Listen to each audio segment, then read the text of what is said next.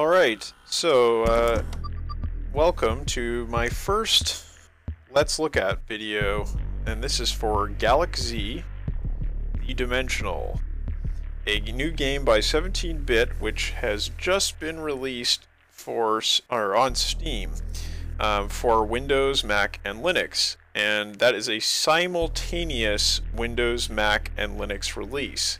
Of course, the game was first released on the PS4, but after the exclusivity agreement with Sony ran out, they have now been able to release on Steam. Of course, I'm going to talk a little bit about my background with this game. I saw this game in various stages of development, first at BitSummit 2014 and BitSummit 2015. Because 17-bit is a Kyoto developer, most of the staff members at 17-bit are actually foreigners, but they live here in Kyoto, and they have been regular presenters at BitSummit of this game. And I can say that in 2014, when I first played the game, it was running on a PC and not on a PS4. So it's not like they had to do a ton of porting work to get it working from the PS4 onto the PC platform, because I think that was the main development platform, and then they ported it to PS4, released it, and then went ahead with their original platform, which was PC. And by PC I mean, well, probably Windows, but seems to work fine on Linux as well. And that is the main reason why I wanted to talk about this game, and I went ahead and requested a press code, because this is it's an indie title, but it's got really high production values, and it's a type of gameplay that I'm going to demonstrate for you that just isn't available anywhere on Linux except here in this game. Of course, it is inspired to some extent by roguelite games, but the actual way that the ship maneuvers is very unlike most of the games that are out there that I can think of, really. And the art style is certainly something that is quite unique as well. It seems to be inspired by sort of early 80s era Japanese space action anime. And actually, if we go ahead and take a look at the credits, you can see this really cool credit screen, right? It's got this old sort of VHS-y screen, and it's a little bit distorted to look like a CRT screen, and has that tracking at the top where you can see all the fuzz tracking effect, which you may be familiar with from something like Far Cry Blood Dragon, but used to good effect here.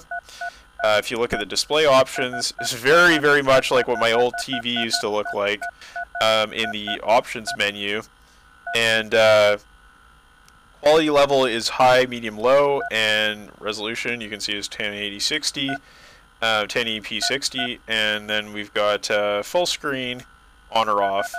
Those are your only options. It's not very sophisticated. Audio options, very basic, and then languages are English, Espanol, Francais, Italiano, and Deutsch.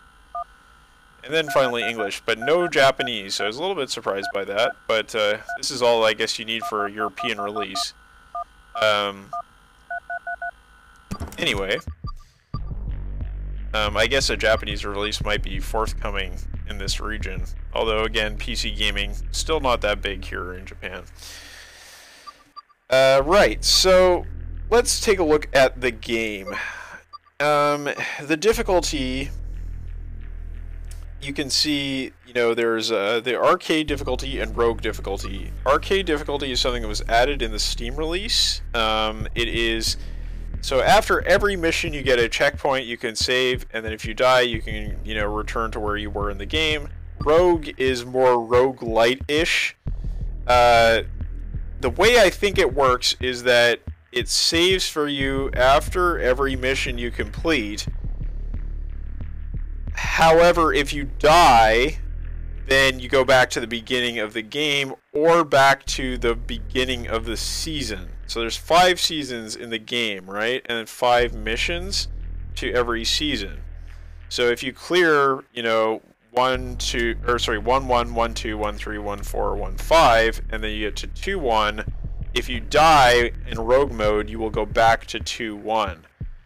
However, you can save after any of the missions and then come back to it. You know, sort of like in Isaac, Binding of Isaac Rebirth, where if you die, you go back to the beginning of the game, but you can also quit the game and save whenever you like, just so that you can pick up the game again and continue your run. And in this case, it's not quite like that, but after every mission, which, you know, each mission seems to be about 5 to 10 minutes long, you can save and then come back to the game later. So we're going to go ahead and do rogue mode because checkpoints after every season and a challenge for even the most hardcore gamer, the way Galak-Z was meant to be played. So of course we're going to do that, right? I was already working on a save just to test out this game, but we'll go back to Season 1. Yeah, let's do that. And we'll skip the intro. It's very cool, I can assure you. But you're going to have to buy the game or watch another video to check that out.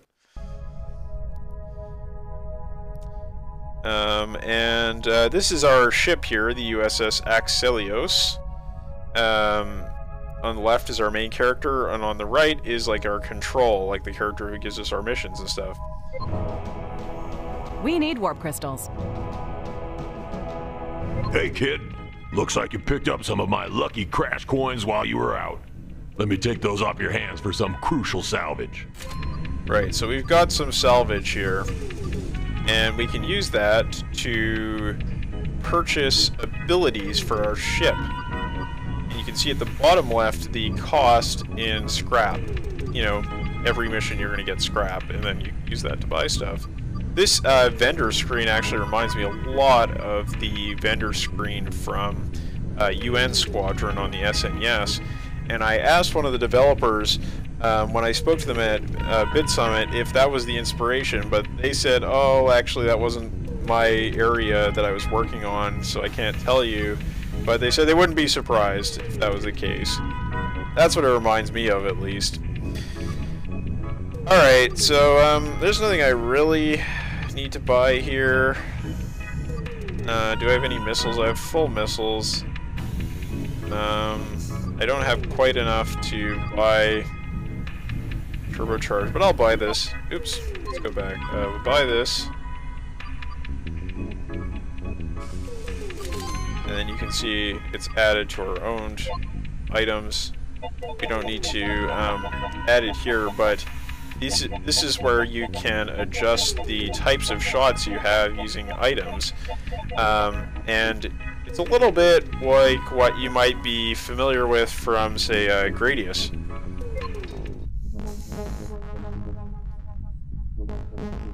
And on the ship there you can see the Skulls of the Shogun logo which is a previous game made by 17-bit.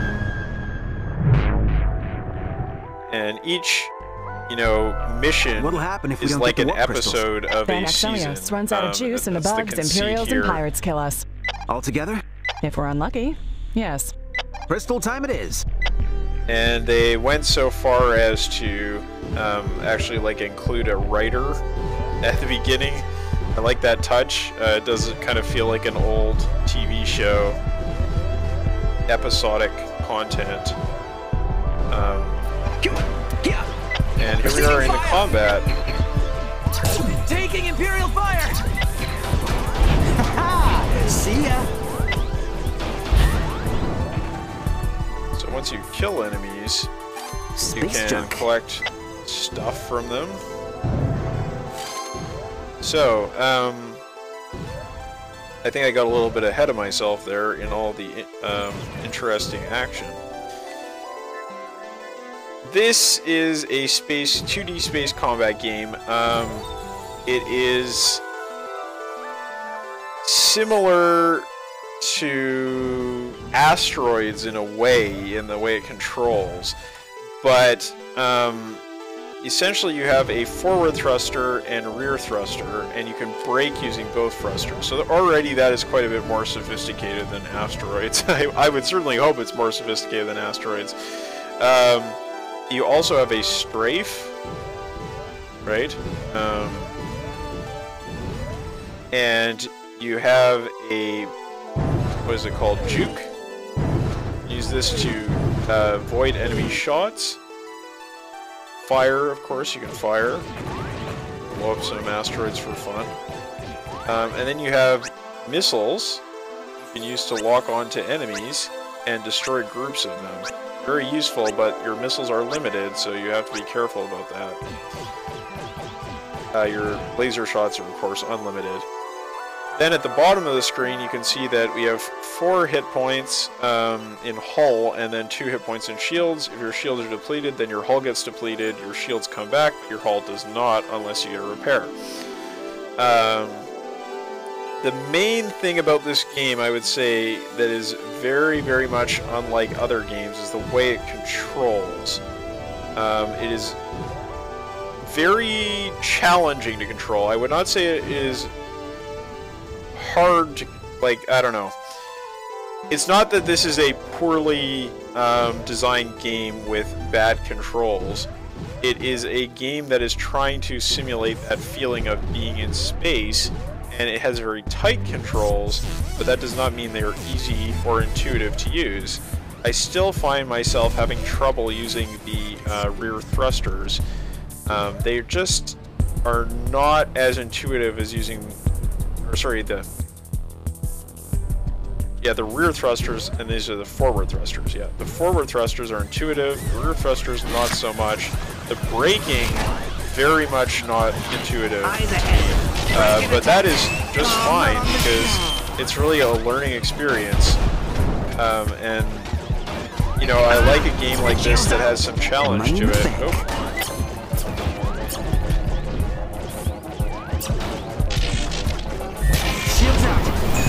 So you can see I'm still at full life because although my shields went down, those things will bring your shields down if you collide with them. Although my shields went down, I still recovered them before taking any hull damage. And they were just like collecting some stuff from their corpses, which we can use later to buy stuff at the store. That's kind of the game loop here. So another thing to note, we have a map, and pretty much every mission seems to take place in one of these big asteroids. And you explore it kind of like in other roguelite games, and I believe these asteroid or interiors are procedurally generated. So that is kind of like the extent of the rogue influences on the game. Although there are a couple others, such as finding loot in the process of the mission, and then that altering your run through the game. You can see that the enemies and these bugs are fighting each other. Ow, sharp! That's what the missiles look like. I love how when you hit enemies with missiles, there's an explosion, and that forces you backwards, of course, because of the gas expanding from the missile explosions. It's very cool.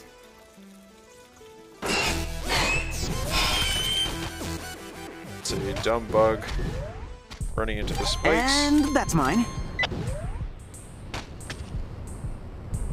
Just very fun to explore the map, even because of the challenges of maneuvering.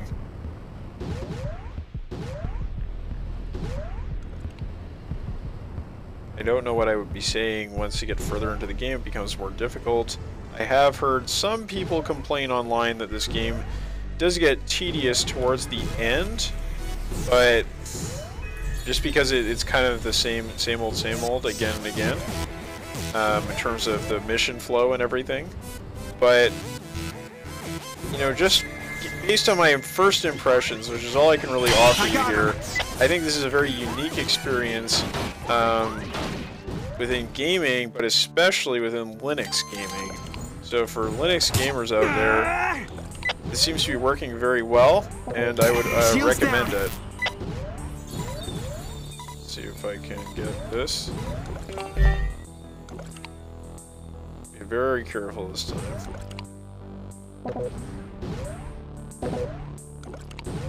You are asking Oh, it's because for I'm full. Of course, my hull is full. I don't need a repair. Oh dear. No shields. Hey. Wow, that's really cool. I like that bug. Come out. Come out and play. It's a crab. Shields blown. Let's do this.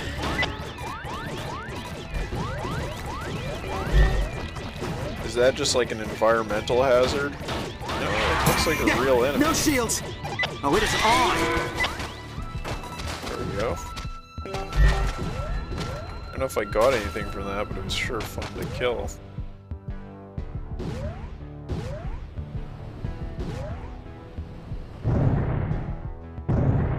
I like the little response you see on the screen there to your character boosting. One thing I should note is that there is a bit of a stealth mechanic in the game. You can see there's a faint blue ring that appears around the character when you engage your boosters, and the faster you're moving, the larger the ring, and that will increase the chances of you being detected. I found a human! Stupid Empire! Leave the fighting to the big boys. Ka-ching! So at this stage, obviously, aim not too hard, but bound to change. Target destroyed. Here's some loot. Sweet. Plus for missile capacity, so we're up to 24 missiles maximum now. And as I said, that's an example of some of the loot that you can find in the game. I'm not too sure what these blue arrows on the screen are supposed to indicate. I don't know if that's supposed to be telling me where some loot is or what. Oh, there we go. Blueprint. Ooh. So, you know, maybe somewhere else in the map we can find the other half of this blueprint, and then it is purchasable at the shop. So that is another sort of rogue influence. It's just finding stuff along the way and then altering your run. And then, of course, what stuff you can find is procedurally generated as well. That's not going to work, so let's go ahead and go back here.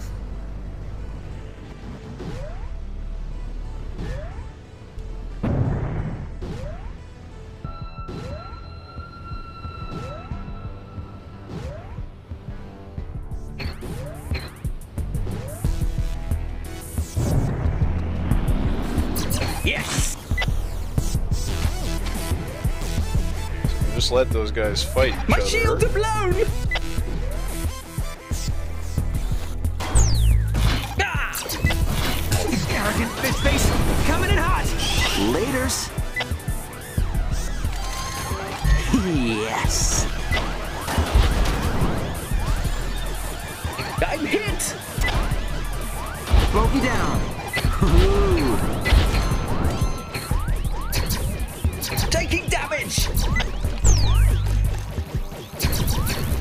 Hey, Jack, the crystal is coming up. And it will be mine. Oh yes. Get ready, little crystal. My shields are blown! I'm hit! Shields down. Hey. Yes. So now we have the plasma core available in the shop. The dialogue during the fights is a little bit repetitive, but also pretty cool. Ooh. Shields blown. Oh no!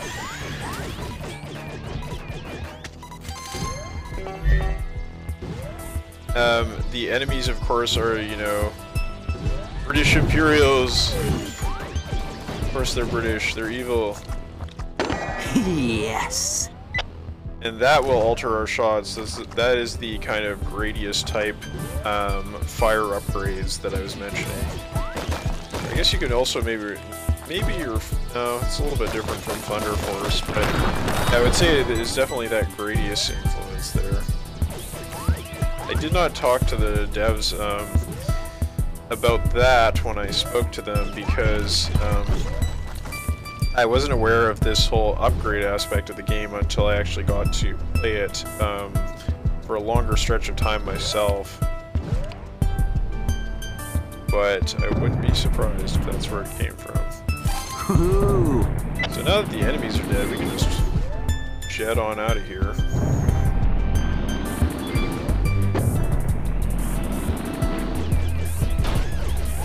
Ooh, bye-bye. Yes.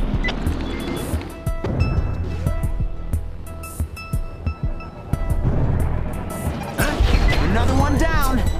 Ooh. No shields.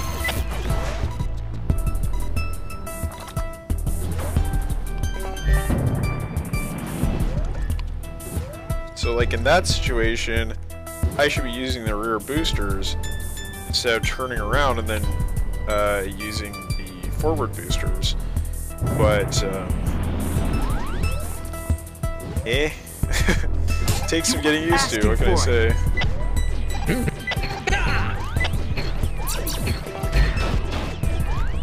What is it, amateur hour? Shields out.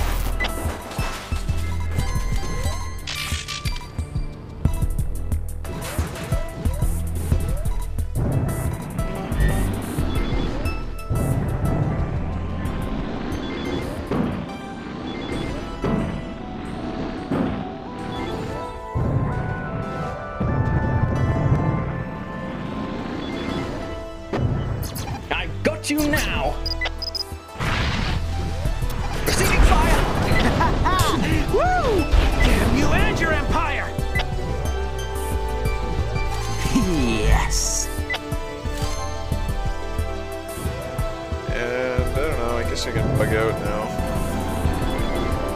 I could go hunt this guy down. For the hell of it. Receiving fire. Stupid empire. Fire. No shields. For the empire. Lucky shot. Right up the tailpipe. Ooh.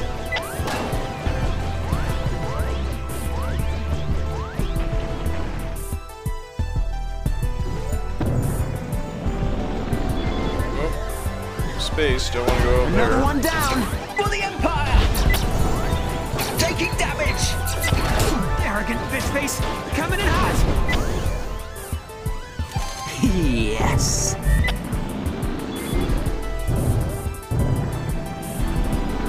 Take that. Taking damage.